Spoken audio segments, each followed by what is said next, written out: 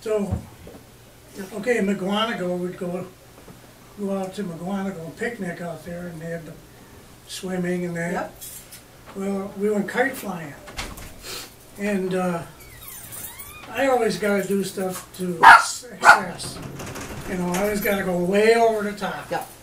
So I get 3 of these spools of nylon yarn, like 10,000 feet of yarn. Yeah.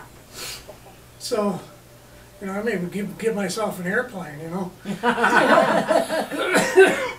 So we're flying this kite, and I noticed that the tail is not quite long enough. Needs something heavier weight.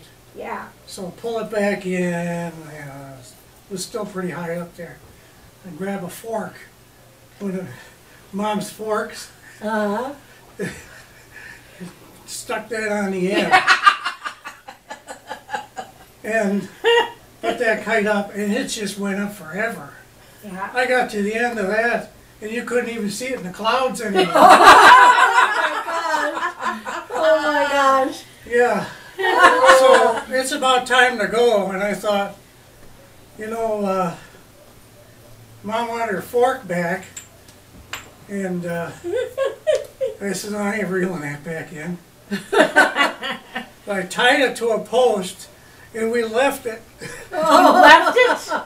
And who knows how long it flew after. Unless something hit it, I don't know. But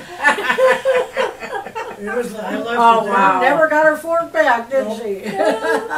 Well, you went up there.